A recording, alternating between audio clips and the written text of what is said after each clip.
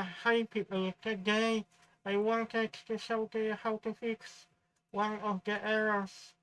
This happened to me when I tried to update from 3ds Max 2026 to 3ds Max 2026.2. What I did, I went to folder called 64-bit folder.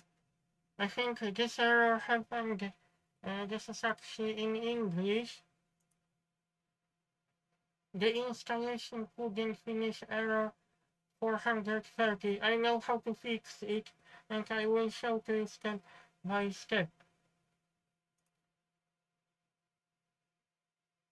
When you are in folder, when you unpack installation folder, you will have to go to 32-bit folder, licensing, Autodesk licensing installer. But before you do that, you have to go to location file of the licensing service, program files, common files. I could actually show to you the program files, common files. I will check location of the file. Autodesk shared, Autodesk licensing, and you will have to uninstall it because this is very crucial.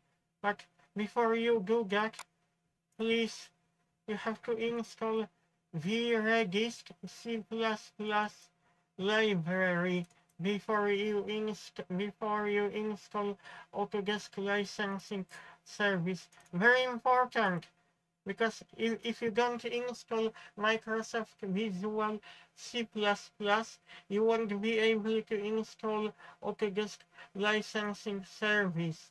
I cannot do that because I already installed it. And 32-bit version of this library as well. Uninstall, run as administrator. Windows should come up in a minute. Oh no, Windows will come up if you install from the beginning.